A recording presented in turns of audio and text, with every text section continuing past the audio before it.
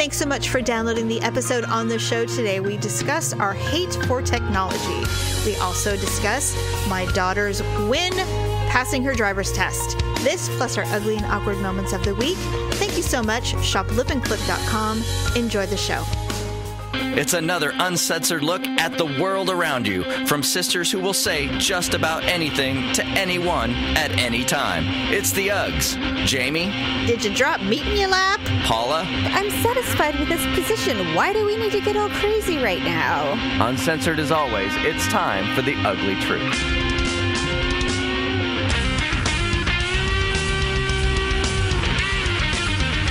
Welcome to The Ugly Truth. It is episode 317. Ugh. Welcome. Oh, and we are Sisters Who Podcast. God, we are so awkward, Paul. I swear to God, we can't do anything. That's an awkward line. I still protest. Formal protest? Informal protest? We're just trying to let everyone know who's listening to the show that we are, in fact, siblings. We are sisters, and we are also podcasting together. So there's not, believe it or not, I have done some research. There are very, very few sisters who podcast that are actually sisters. Usually when you see sisters who podcast, it's women of color. Oh. Or nuns.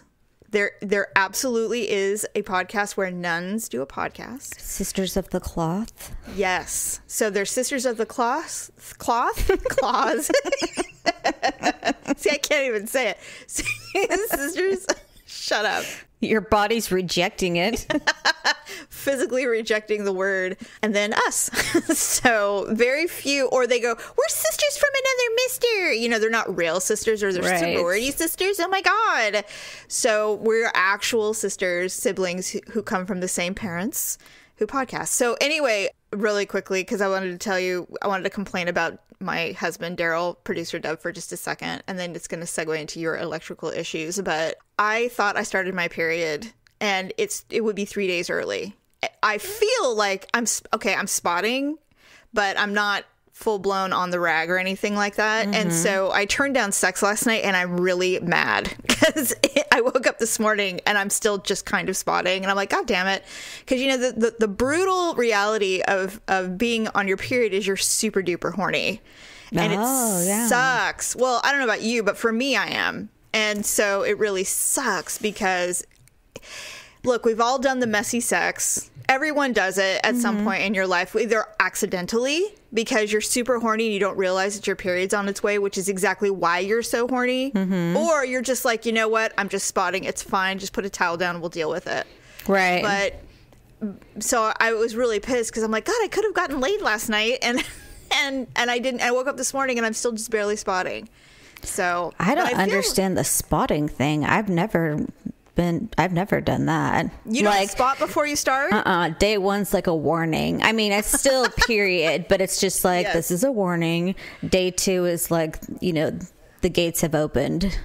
Yeah, for me, I spot, and then usually I wake up in the morning and it's like, welcome to hell, Jamie. For the next 3 days, you will feel like you're dying, and you feel like a noodle with nothing in it, you know. Yeah, that's usually pretty much. Yeah, so for whatever reason, I've always spotted because it's almost like warning, warning. It's like the Jaws music is starting. Oh my God. You know what I mean? It's like dun dun dun dun, and then suddenly day two is like dun, dun. It's like, it's like that. We're gonna need a bigger boat. Literally. That's unfortunate, but I was downstairs, and this is the second time in a row where I create our outline with our items that we submit. And I like to print out my outline because in addition to the notes that you give me, I write my own notes. Well, you don't need to see my notes. You just need to, you know, you have your own idea of how you keep track of what you're going to talk about. So I have all these notes at the bottom to remember to tell you about the items that we're discussing. And so I print mine out so I can write down stuff or whatever. Right. And so I don't know if I talked about it, but our printer was out of ink. We had a ton of black ink, but no color. And as we all know, in the world of retail, the printer will not work until you spend $75 on ink for every color. You know, they're not gonna allow you just to use the full black cartridge. You know, you have to have all of them for it to operate. I know. You can't just print black and white. And it pisses me out. Well, you can, but it still requires all the colors for some reason. And if we remember when we're kids, when you put all the colors together, it makes black. So apparently they use that mentality in printers. So it's just business. That's what it is. Yeah, it's money. And so Daryl went and purchased the ink. And so it sat in the bag for a week. And I said, oh, well, I guess I'm supposed to do this. Since me and the children are the only ones that ever use the printer, I guess this is my responsibility. Now, the only reason that I make the assumption that he will do it is because he does everything techie in this house. I don't do anything. I don't know when the internet goes out and he's traveling, I call him and I say, what button do I have to push to watch Netflix? I just want to know how to watch Netflix or whatever. Mm-hmm. He's like, you can get it on the app. And I'm like, I don't have the app. I just want to turn on my TV and watch a show. How do I do that? Right. And we get into these ridiculous arguments. And so I'm like, well, I can do the printer, you know. So I did the ink. And of course it took me longer because I forgot about the fucking lids that you have to remove. Oh, the little stickers that you have to peel off. And I had the stupid thing upside down and I almost broke the printer because I had the cartridges. And so then of course I'm getting angry at is not myself for my inadequacy, is that producer Deb did not do it. Mm-hmm. And now I have to do it. So I did it. But the problem is that we had this outage last week and the printer is on the Wi-Fi. And so it's offline now. As I was telling you before the show, the printer's offline. And because it's an older printer, it requires some kind of reboot of some kind. And I don't even know what it is, but I asked him today. So I had to send my outline to an email so that I could read it because I have no idea. There have been times where I'll take screenshots of it on my phone just so that I have it. Super ridiculous. Look, life finds a way. That's okay? Like tiny of tiny. I have an iPad. I mean, I can do it, but... Is your printer the kind of thing like once you put the ink in, it slides back and forth like 5 times? Yeah, it has to clean itself. And, you know, it would print a tester copy to make sure everything's aligned, but it's offline. So it doesn't. One time I got so frustrated with a printer, I threw it against a wall like 5 times. Oh, I bet that felt good. It did, but it made a big like chunk out of the plaster on the wall. Well... Of course. So Victor came home and he saw that and he's like, well, what happened here? I'm just like, what do you think? Printer issues. You can completely relate to those guys from Office Space where they take the printer out to the middle of the field and just beat the shit out of it. I know. PC load loader. What the fuck does that mean? God, I would just love to do that sometimes. Well, I am convinced there are just some printers that are just not compatible. They just... Yeah. They just don't work. No, and I hate them all. I hate technology. I am old school. I've always been old school. If I could, I would have a fucking Razor phone.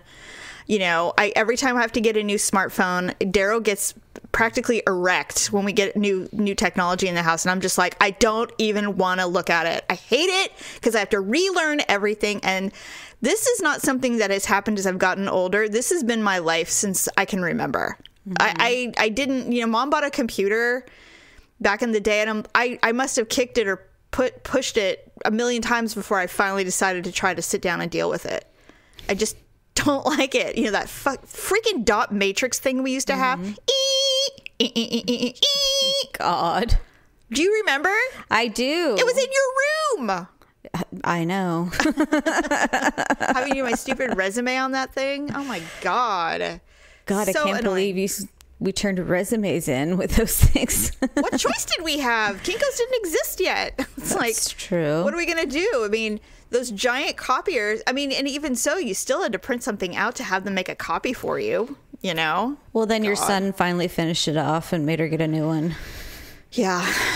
What did he do? What did he stick something in a hard drive? He shoved a bunch of business cards in the hard drive. That's right. Into the floppy disk slot. He put in a bunch of business cards. That's right. She's like, well, I guess this is the end of this. And it was that lovely skin color. Gross. Everything was either gray or taupe colored. Not even, it was kind of a taupe color. It was like an off-white or something. Yeah. But I've always hated it. So like I'm sitting here and he's on a phone call. He's working. And so I'm sitting here and I'm copying, pasting my outline on this digital thing.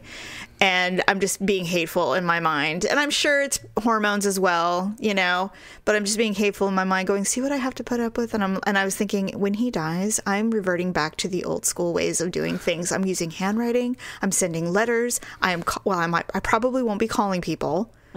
But I will text. No, I'll just end up with a pigeon on my front porch with a letter tied to its neck. Around its little leg. If you want to get a hold of Mom, you better send the carrier pigeon because she has sworn off technology since Dad died. Nobody wants to touch those things. They're filthy. Maybe if it's a crow, if I'll just get I'll get a message crow that will bring me trinkets along with messages. God, that'll be my way of life. Suddenly your hair turns white and you're wearing black lipstick. Okay, I have to tell you something, and I'm only telling you because you're my sister. I think, and I pulled it out already, but I think I have a gray hair in my eyebrow. Oh. And I'm really distraught about it. Like, I'm really distraught about it because Is it gray or is it white? It doesn't look great. It's just lighter than all the other ones. Okay. And it kind of sticks out a little bit, so I pulled it.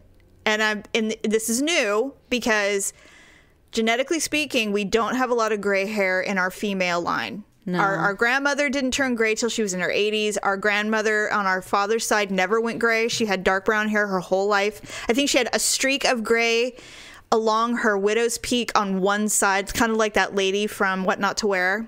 Oh, right. Yeah. She had one little patch of gray, and that's it. We are very fortunate in the gray hair area.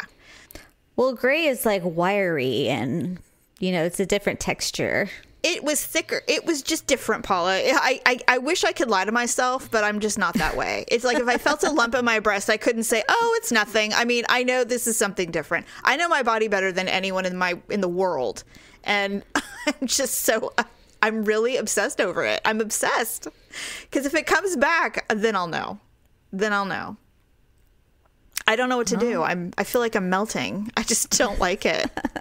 I don't like it at all. Well, you just pluck it like the rest of the other unsightly hairs on your body. Yeah, and you know what's funny is that even if I wanted to be really vain and go get my brows tinted, which I used to do because I don't have a lot of hair anyway. Yeah, I don't either. I'd get them tinted so there'd be some kind of structure on my forehead.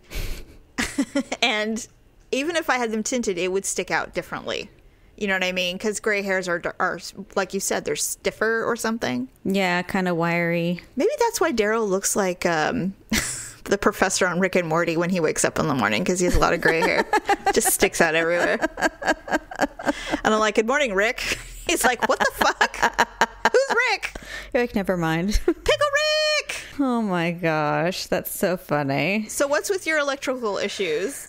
So lately, Ryan and Victor have been playing Call of Duty. Yes, a new one. New one came out. With the blood off, because that was my only caveat. That's fair.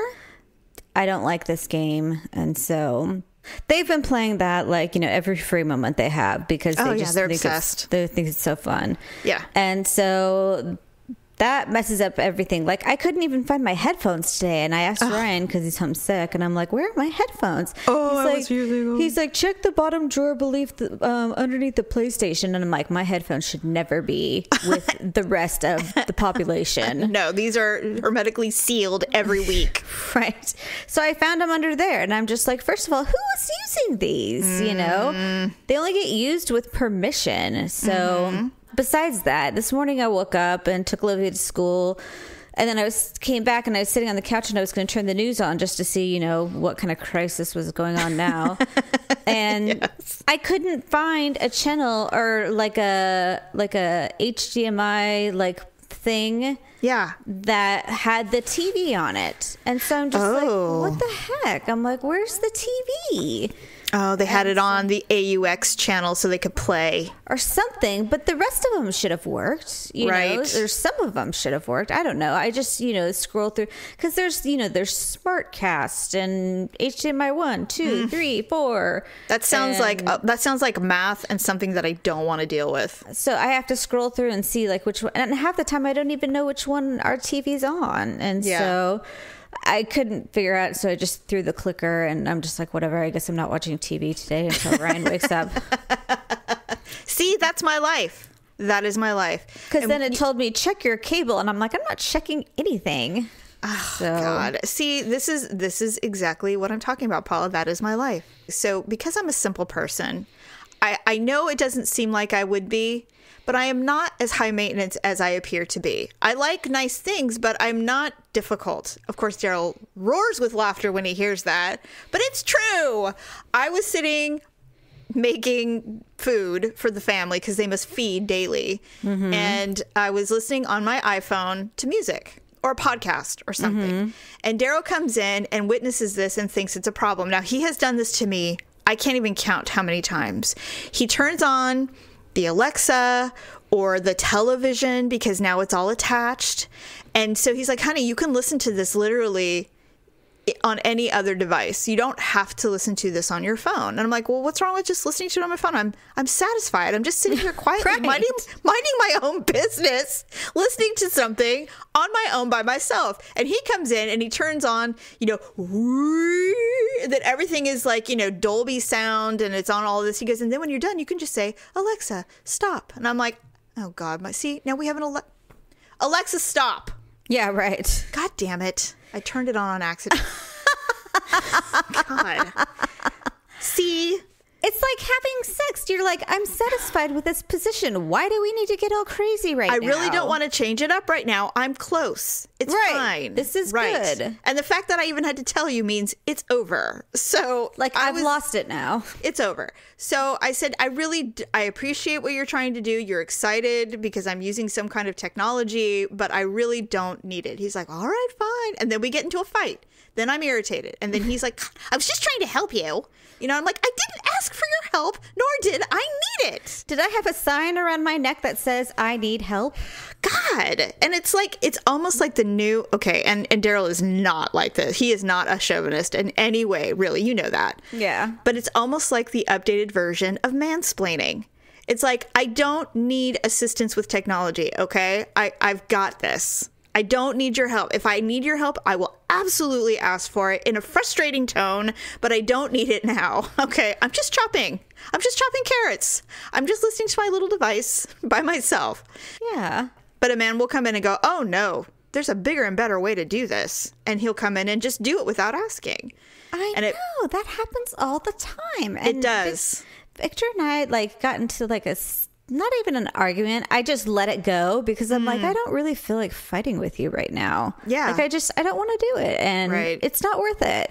No. And so he's like, what? That's all you have to say? And I'm like, yeah, pretty much. Don't challenge me on this butthead. I don't have the energy. You're not worth it. No, not worth the effort. That's worse. Bye. But, we got into these arguments when we first moved into this house. Mm-hmm. We had 2 trash cans, one for recycle, one for trash. Mm-hmm. And one was black, one was white. All right. And so I thought it would be, second nature to say white trash. Yes. Black recycle, yes. no rhyming on the recycle part, but white trash. You're going to remember sense. White trash. Yes. And he's just like, well, I just think it makes more sense to have, blah, blah, blah. I don't even know what his reasoning was. I wasn't even paying attention. Well, no one asked you.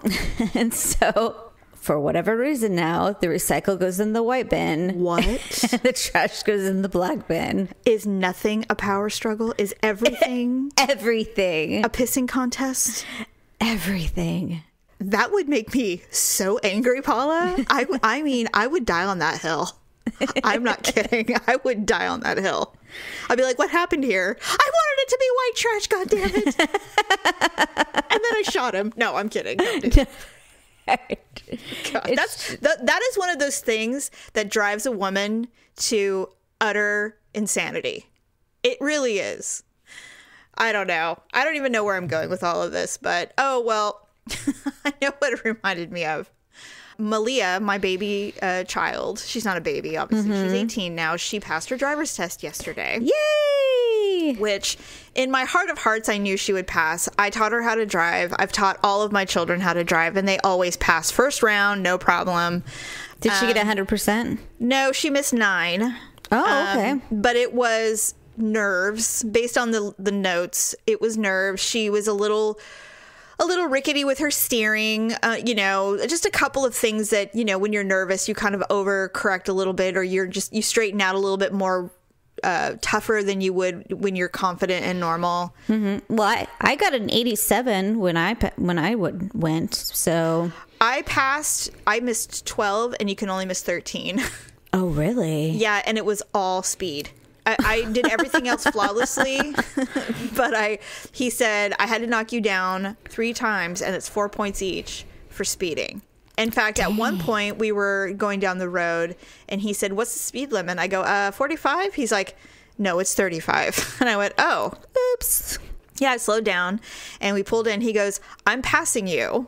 However, you need to pay attention to the speed limits because you sped more than 10 miles an hour, or almost 10 miles an hour over the speed limit 3 times. And actually, you're supposed to auto fail at 3.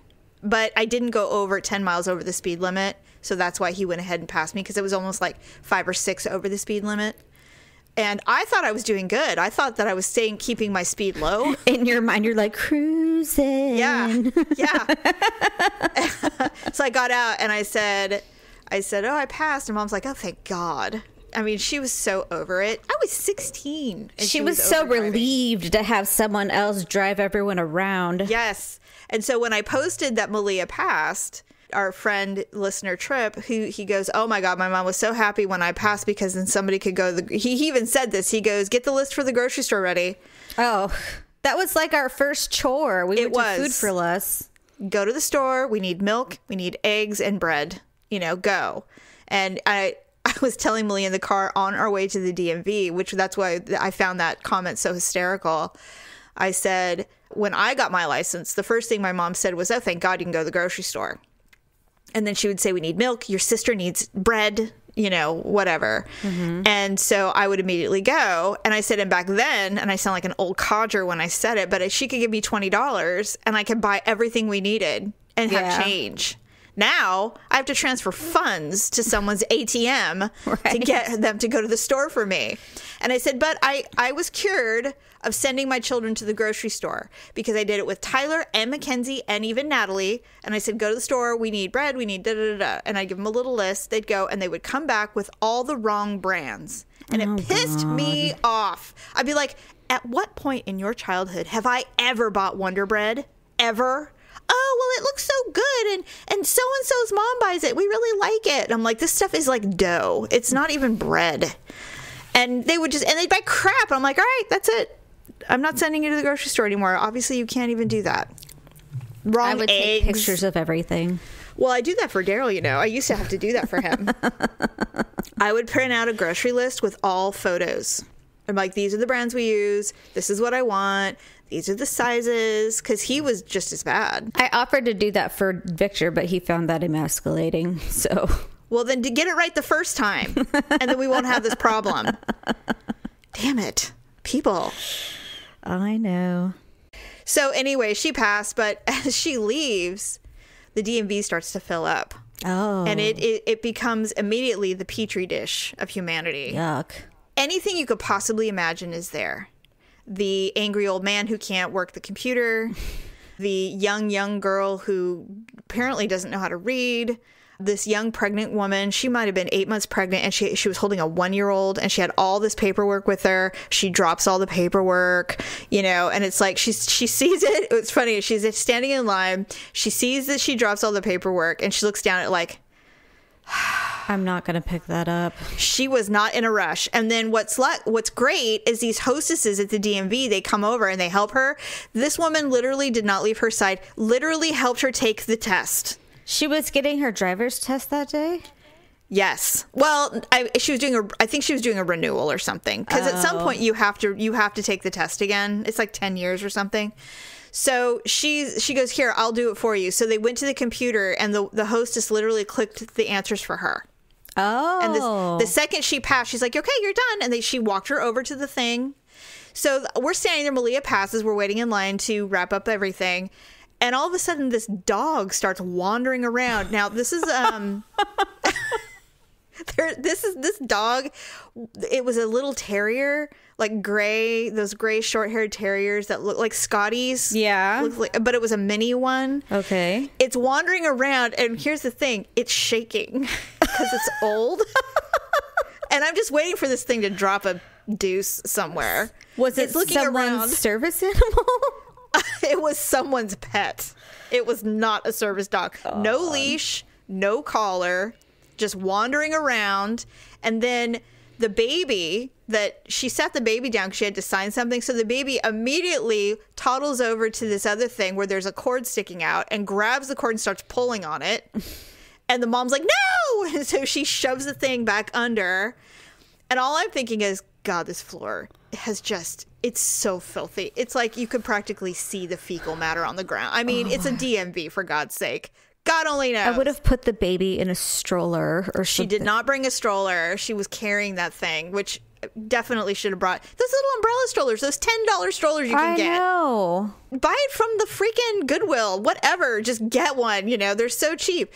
So that happened. And then the dog, and I said, oh God, this dog, this baby's going to lunge for this dog because it's squealing with delight that it sees a baby or it sees the dog. And the dog's not going to see it because it's blind. It's old, and the dog turns towards the squealing and gets this look of concern. I've never seen a dog look like it had concern before. And I was like, this dog is going to diarrhea or bite or something, and I'm going to be so mad that if this dog touches this kid, because the man, it was, of course, a man who was taking care of his business. He's way leaned over in the DMV person he's working with, way in their cubicle space. Oh, my God. You know how people do that? Yes. I hate it. And I'm like, God, this desk here, this is your place. Stay on that side, for God's sakes. The dog finally walks over and starts laying on the man's shoe. and I'm looking at it going, only here would this occur. No, maybe the airport, but other than definitely that, the airport. This is what we are now. Apparently, this is just who we are. We no longer have there's no difference between being at home or being in public conducting our business. We are all not me. But there are people now where we just don't give a shit what's going on anymore. We're just going to allow life to occur, and it's going to be, there's going to be chickens, goats. I mean, what's next? This is just what it is now, apparently. We have no manners, and we have no understanding between private life and public life. It's insane. But we got out of there. There was only one woman, and it may sound funny, but it wasn't funny. She was probably in her 50s, and she had an adult son who was special needs. Oh, okay. And she's trying to go through the process because he needs an ID. He's obviously an adult.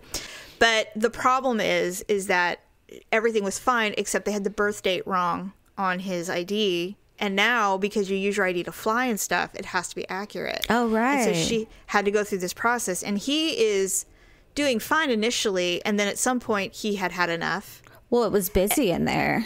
It was busy, but it was concerning only because, most people, you get a little worried when you hear loud yelling and stuff like that in public. People get nervous. You get nervous because you don't know what it is. Is it some old man? Sure. Is it a guy losing his shit on someone? And it wasn't. It was him. And he was just, she's all, Jacobs, please stop. And so he would stop for a while and then he'd start singing. And it was fine for me because all I was doing is going, this mother is a freaking hero. Yeah, really. Like, my God, where's the dad? Oh, who knows? He's probably working. But it's like, this woman is taking care of her son, and this is something that she will not have to do again, probably ever. And because I don't think California IDs expire the way driver's licenses do, but you need it for Social Security, for benefits, for travel. She's like, look, his birth date is wrong. We have to do this process. And she had to literally start over. It was frustrating, but she was super all right, finally, we're doing this. And she would go and do it. So then on top of everything else, thinking that was enough, she had her father with her, who was probably 90 years old. He needed one of those walker chairs that you can sit in when you're in line. Yeah. And he didn't speak a lick of English. Really? And he had to get an ID too. And I thought, oh, they're traveling. That's why they're doing this. They're getting ready to go somewhere. And so she has to do all of this so they can all travel. Oh, how frustrating. And she was alone. And I was like, if she even indicates a nuance of assistance, I am on it. Like, I can't just sit there and stare. Like, I am going to help this woman. Yeah. Same with the pregnant girl. If that hostess hadn't come over and helped her, I was like, oh, I'm taking that baby and standing with her. Yeah. Because I'm not going to do this. But I was like, God damn it. This is what, like, that is life. Here I am sitting here waiting for my spoiled daughter to come and get her license. And this woman is living life, man. Yeah, I know. Real life. And she got it done. And they walked out. Good. They got it done. I was like, I almost wanted to applaud. I was like, yay. I was so proud of her. You were definitely hormonal. Seriously, Paula. Oh my God. Like, for real. Crazy, crazy. Okay, before we go to our ugly and awkward moment, I wanted to ask you something. And the only reason I'm asking you this today is because you and I were discussing a man that you found attractive. You showed me a picture, and I'm like, oh, yeah, I can see how you would think he was cute or whatever. Uh-huh. And I was thinking about it, and it doesn't happen often, but if there's someone that I find physically attractive, maybe a celebrity or somebody, because it's not very often, I immediately I try to envision what my life would be like with him. I do the same thing. Do you? Because I size them up in that way. So it's like if I watch John Hamm on TV or in a movie and I go, God, he's so gorgeous. I would never not be able to just want to be with him all the time. But then you think about it, you're like, well, let's think about this. You know, and then I start thinking about, well, he's really attractive. I'm not as attractive as he is. So there would be an issue. Does he eat anything? I mean, he's thin, you know, would any, you know, and I'm like, could I fatten him up? Would I, you know, and I go through all these really weird, random thoughts about what my life would be like if I was with him. Mm-hmm. Do you do that? I mean, to an extent, you know, of course I like, you know, the famous people that I like, but the normal people that I think are attractive, usually it's not just by sight. It's usually chemistry based. So right. If I meet someone, there's just some sort of weird spark there. And agreed. And I do kind of, you know, get curious what it would be like, but then reality strikes back that I'm just like, well, they have a whole family and they seem pretty happy. So I don't think that's going to happen. It's just a fantasy. It's just a fantasy. Whoa, whoa. Pretty much. What is that? It's not the real thing. I don't know. What song is that? Is that Loverboy? I don't know. Rick Springfield? Not sure. It's old. It's very old. I don't know. I've been getting into the deep cuts of the 70s lately. I don't know why. Yacht rock or pop? Oh, just like, you know, Paul Davis and, you know, like...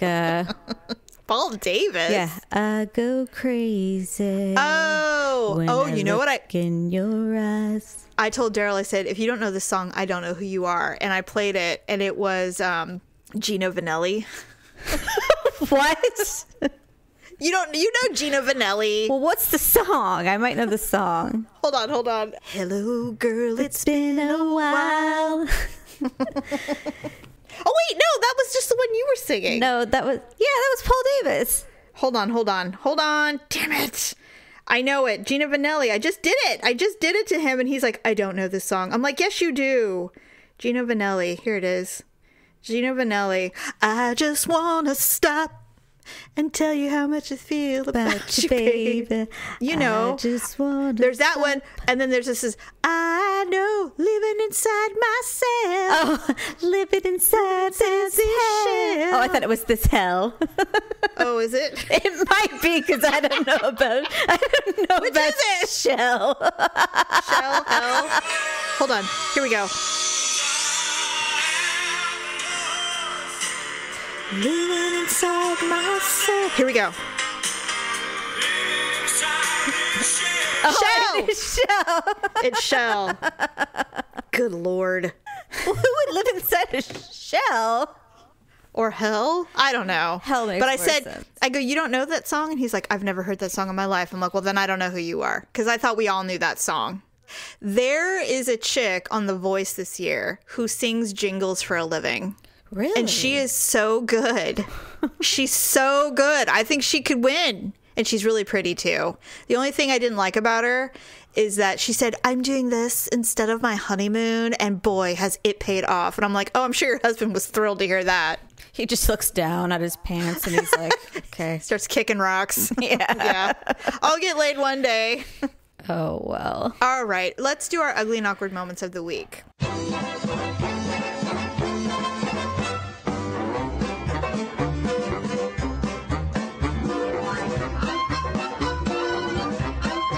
We didn't talk about it. We'll talk about it next week, but you've been shopping for Vegas. I have been shopping for Vegas. Did you do anything when you were shopping that was awkward? No, I mean, I had Olivia with me, and so she had lots of things to say. I didn't try anything on, thank God.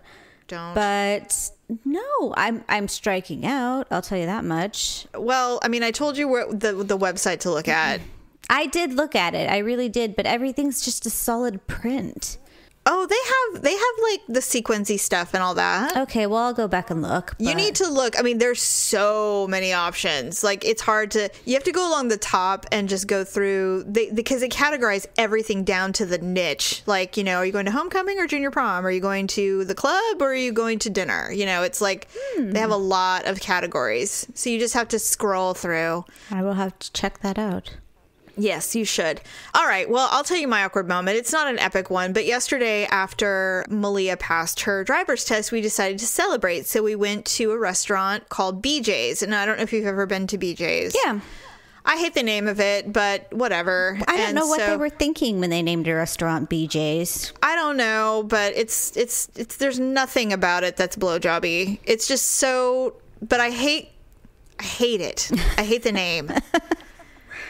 It bothers me every time. I'm like, oh God. I'm like, the restaurant's good for a chain. Anyway, and Daryl likes it because they have like 100 beers on tap or something. And so we went there. Well, first of all, before I tell you my awkward moment, it was a weird time of the day. It was like 3:00 because her appointment was at 1:30 in the afternoon. So it kind of messes up your whole day when you have a weird appointment time like that. Mm-hmm. So we're sitting there, and so there's no lunch rush or anything, but there's a lot of elderly people there. I realized that it is true that the elderly people do eat early. And so there was a couple of elderly groups sitting and eating like full-blown, like prime rib dinner meals and stuff.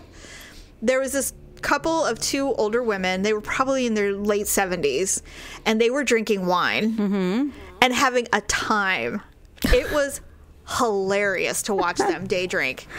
I mean, hilarious. They had big goblets of red wine, and they were just laughing it up, having a great time. I'm like, okay, if that's what it's like to be old, I'm all in. Day drinking at 3:00?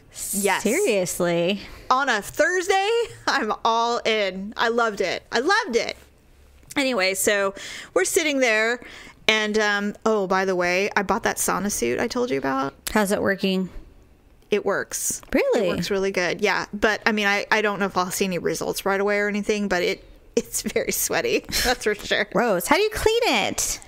Well, you can machine wash it, but you can also kind of like wipe it down with Clorox wipes and stuff if you want. No. Well, you wear clothes under it. You don't wear it with no clothes. Okay. So you're not like walking around naked in a blue man group thing. No, you wear clothes under it. That's the whole point. So anyway, we had our meal. I had a roast beef sandwich, and so it's time to put it away. And I pick it up to put it in the box. And because I can't do anything normal, I'm holding the takeout box over the seat. I don't have it on the table. I'm holding it like over the seat by in front of me on my lap. Why?